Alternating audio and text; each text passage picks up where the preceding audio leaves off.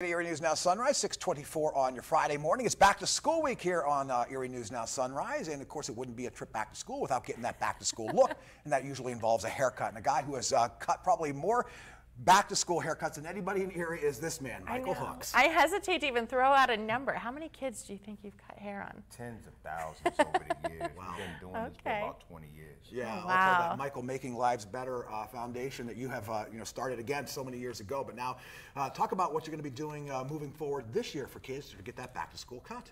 Well, the game plan is to host a free haircut day this Saturday and Sunday from 12 to 5 at the Booker T. Washington Center. Okay. But the ultimate goal is to be able to provide free haircuts throughout the whole school year. So we're partnering with the 3 community centers. That would be the Martin Luther King Center, the John F. Kennedy Center, and of course the Booker T. Washington Center, to be able to provide free haircuts throughout the school year for That's kids. fantastic. Michael, we got Tracy's little guy Grady right here. And when you're cutting kids' hairs like this, what inspired you to kind of start the effort all those years ago?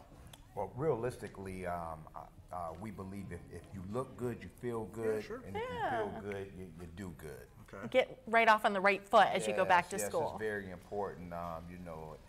Starting school can be intimidating for some, and then not just looking good. I always felt like looking good helps that process out. Yeah, I love that. I love that. And I love that you're giving back to the community in the best way that you know how. Yeah, it's important that we all just find our little niche and play a role in helping this Erie community, which is a wonderful community, just be the best that it can. Michael, one of the things I noticed when we were looking at the video from some of the past haircut events, the smiles on the kids' faces after they get that cut from you. Yeah. Sometimes, like I said, it could be a little intimidating for some early on, but over the years they come back year after year after year, and they get to know us, and they just love the process. That's fantastic. So we're going to cut this little guy's hair, but it's going to take us a little. How long does it take you to give a haircut? It could be pretty quick, or it could be pretty long. Really? Depending on the kid. See, I think that's interesting. So Grady's my 5-year-old. He's starting kindergarten this year. So we want him to look good and feel good as he goes into his first day of school ever.